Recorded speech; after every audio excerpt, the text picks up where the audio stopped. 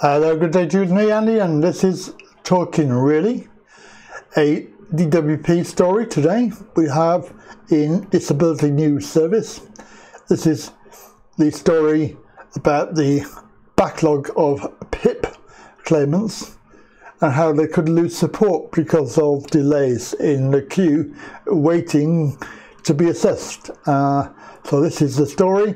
Claimants of disability benefits who successfully overturned decisions at tribunal are being told their support could be cut off because of a shortage of assessment professionals and a backlog of claims caused by the pandemic. Claimants of personal independence payment, PIP, who previously secured fixed-term awards at benefit tribunal hearings are being told their payments will stop if their new PIP claim has not been approved by the time their award ends. This means that claimants who have followed Department for Work and Pensions, DWP, instructions as they approach the end of their award could still find their PIP payments cut off. This is apparently not affecting those with similar awards who did not need to go to a tribunal to secure the benefits they were entitled to, as many of this group have had their awards extended by DWP because of the pandemic, say welfare rights advisors. This means the government is effectively punishing people for having asserted their right to a fair hearing in court, according to one welfare rights expert. Disabled people who receive PIP following a fixed-term tribunal award are being told there is a large backlog of claims because of a shortage of assessors, with many nurses, paramedics and other healthcare professionals having returned to the NHS to help with the coronavirus crisis. They are also being told that if PIP assessment providers ** and Capita are not able to complete their assessments and pass their recommendations to DWP by the end of their fixed term, their payments will automatically stop. One disabled woman who has contacted Disability News Service, DNS, has described how she was forced to appeal to the tribunal 3 years ago, after a dishonest assessment report by an healthcare professional. Among a string of inaccuracies, the assessor wrote that Anna was able to make cheese on toast, even though she had been told during the assessment that the last time Anna had tried to cook something she ended up wandering off and setting fire to the cooker. In April 2018, the tribunal overturned a DWP decision that was based on the report, and increased Anna's award. In late January this year, as the end of her fixed-term PIP award approached, DWP told Anna to make a new claim, which she did a week later. But she became increasingly anxious as the end date approached. She and her husband were eventually told by an advisor that many of its assessors had returned to the NHS because of the pandemic, and that there was now a lengthy backlog in dealing with claims. A DWP advisor told her husband that her payments would cease in April if did not manage to assess her before the 3 years expired, and that his carer's allowance would also cease at that time.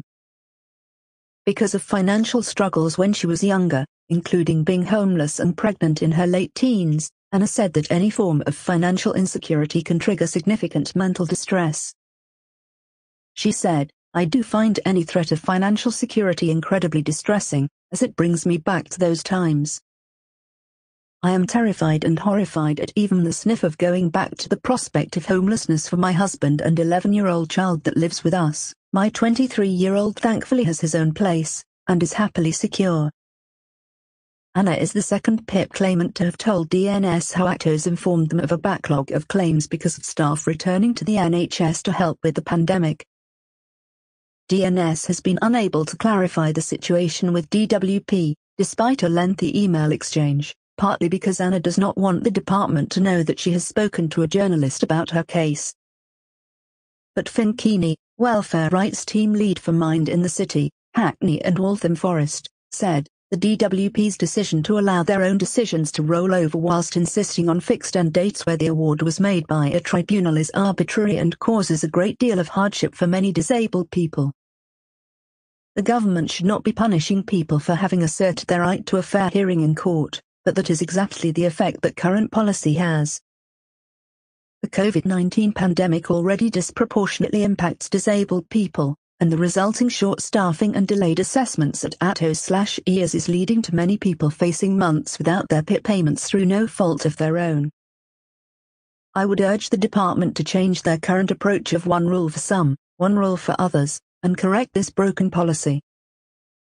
Ken Butler, welfare rights advisor with Disability Rights UK, said he had dealt with a similar case to Anna's, in which DWP refused to extend a PIP award from a February 2021 expiry date that had been set by an appeal tribunal, despite the disruption caused by the pandemic.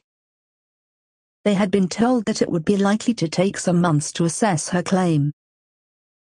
In December, Justin Tomlinson, the Minister for Disabled People, appeared to tell Labour's Apsana Begum that DWP was automatically applying extensions of PIP awards caught up in the pandemic crisis, including those made by tribunals, although it was not clear exactly which cases he was referring to.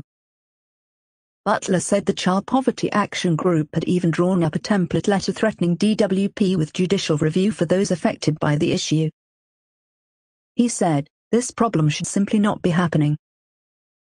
Especially as the Minister for Disabled People told MPs 3 months ago that it wasn't. PIP claimants should straightforwardly have their tribunal awards extended if the DWP is not able to process renewal claims before they expire. They should not have to be put in the position of using a pro forma letter CPAG has devised to threaten the DWP with judicial review before it sees sense. Or having to ask their MP to contact the Minister to ensure the DWP implement its own policy." A DWP spokesperson said, "We always aim to make an award decision as quickly as possible and are treating as a priority advance claims, where a person's previous fixed-term award has ended. Where a person is found to still be eligible for PIP, their award is backdated to the point they claimed, so no one loses out financially." But DWP appears to be disputing that claimants with tribunal awards are being treated differently, although the department had not been able to clarify its position by noon today, Thursday. An ATO's spokesperson declined to say if there was a substantial backlog of PIP claims that needed to go through the assessment process, and if there was a shortage of PIP assessors caused by staff returning to the NHS during the pandemic. But he said in a statement, "In common with health services everywhere, some changes and disruption have been experienced as a result of the pandemic. As part of our overall strategy, we are working closely with the DWP to increase capacity." Capita declined to comment on whether it was also experiencing staffing problems. *ATOS delivers its PIP assessment contracts through independent assessment services. So, I think you can see there that the DWP have been a little bit vindictive.